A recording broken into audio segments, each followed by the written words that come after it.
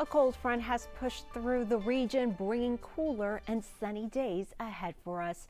I'm meteorologist Vanessa Alonso with your UF weather forecast as we head into tonight, into your Sunday morning.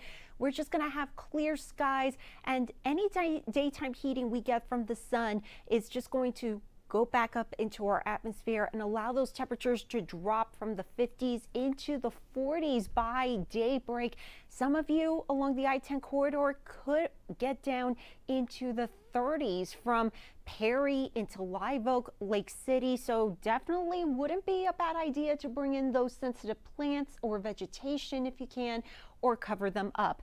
42 expected in Cross City by Sunday morning, as well for Gainesville-Ocala. 44 degrees over in Cedar Key, 51.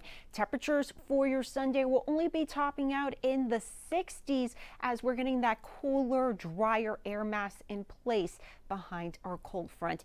As you can see, future track is only picking up clear skies as we head into tonight, into your Sunday. Sunshine.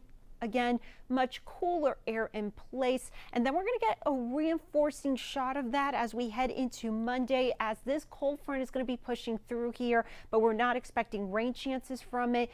Just another shot of some cooler temperatures as we're only going up to the lower 70s for your Tuesday, but eventually we're going to rebound back up to near average in the mid 70s by midweek.